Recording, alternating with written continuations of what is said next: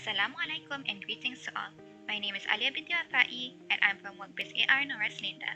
Here I am going to present to you my 5th semester final project, a tourist center called KULTURA de KLUANG, which is a cultural arts and education center.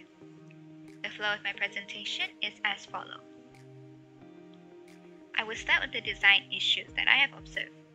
The first issue is the lack of appreciation and maintenance towards KLUANG's rich culture and artistic identity. Here you can see the mural art and the outdoor sculpture being vandalized and underappreciated. The next issue is the lack of green and open recreational areas among the building-dominated site. This poses a problem to our site as it is proposed on one of the only green parks in the area. The third issue is the absence of a specific hub to showcase cultural festivals and hold celebrations for the public. Most of the cultural events held in KLUANG are done in different places, as you can see. So from these issues, I have derived 3 design objectives to solve them. The first objective is to investigate 21st century cultural center typologies that showcases local art and educate the public on preservation significance. The next objective is to study the application of green technologies on buildings and its effectiveness to solving the environmental issues in urban areas. The last objective is to design a tourist center that complements KLUANG's rich heritage and acts as a functional node to gather for cultural celebrations. Next, I will talk about my client and target users. My client is Jabatan Kebudayaan and Kesenian Negeri Johor or JKKN Johor. The purpose of my design has to be in line with their role, which is to promote culture and the arts to the public. My target users are students, families, and tourists. Now to my design concept.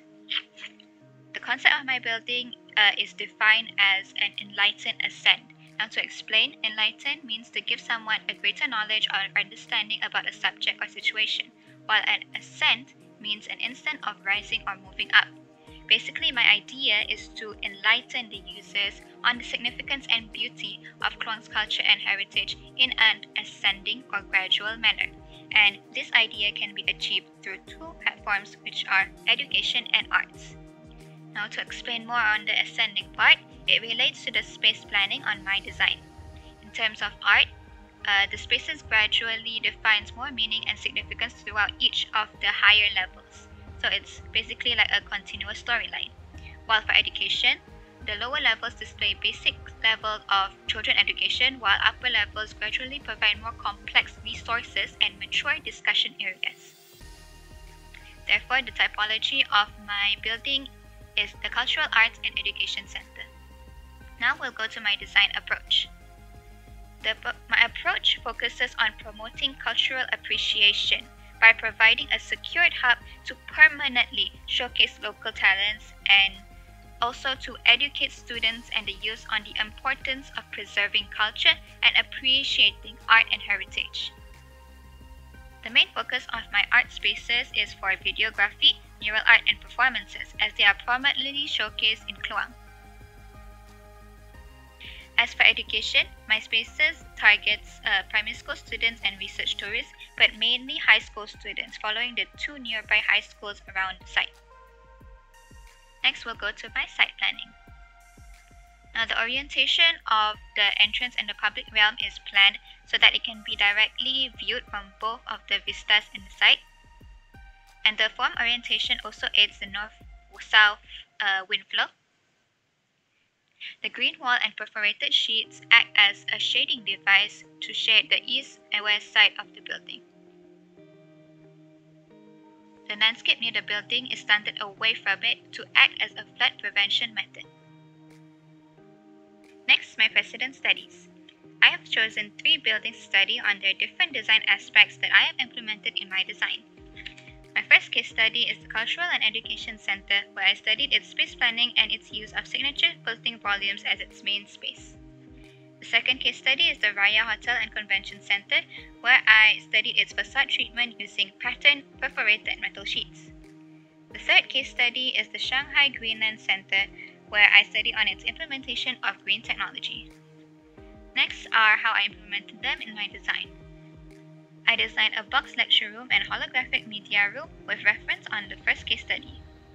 I also designed a perforated pattern for my facade, in which the shapes are derived from two signature visuals of KLUANG, which are the bat and the coffee beans. I also implemented green technology on my public realm and my garden roof, with reference to my third case study. Next are my drawing presentations. Here is my site plan. The public entrance is situated at the east of the building, while the service entrance at the west. The main entrance is directly accessible from the street art vista, as shown here, while the public realm faces the main vista. This is my ground floor plan. This floor holds the parking bay, in which there are 49 car parks, 4 VIP car parks, 2 handicap parkings, and 7 motorcycle parkings. On the left side, you'll see a kids playground where I implemented the infamous KLUANG slide to be used there. Here I will show you the zoning of the ground floor. So these are the public areas. From the ticket counters, you enter the lobby, which holds a mini cafe and kiosk stands, and then you enter the sculpture gallery. The multi-purpose concourse area is also accessible from the gallery. This is the semi-public area where the kids' library is, and at the back here is the private service area. The multi-purpose concourse area serves to hold a myriad of different cultural events. It's in line with studies on how to promote cultural appreciation, which is by carrying out open events in easily accessible areas. Examples of events that can be held here are open stage plays, cultural dance performances, wedding or event spaces, cultural holiday gatherings, pasar makanan traditional, temporary art exhibitions, traditional craft kiosks, and wayang paca. Next is my first floor plan. The main spaces here are the box lecture room and the holographic media room. The zoning is as follows, where the public spaces include the art workshops, and the semi-public areas holds the resource center mainly for high school students. The semi-private areas are the musola and toilets, and the rest are the private admin offices and services rooms. The second floor's public area holds an art gallery, while the semi-public zone holds another resource center for higher level reading and research. The private sector are mostly discussion, services, and meeting rooms. Finally, the third floor holds a shared section that binds both education and arts together in a shared space, no longer as a segregated platform. This 4D art exhibition is to educate the public with wall arts that depict the historical events. The front section is the roof garden that also acts as an observation deck to oversee the architectural heritage of KLUANG. This is my front elevation and section XX. This high element here is in response to be in harmony with two adjacent side contacts, as shown, as both have high elements of focus.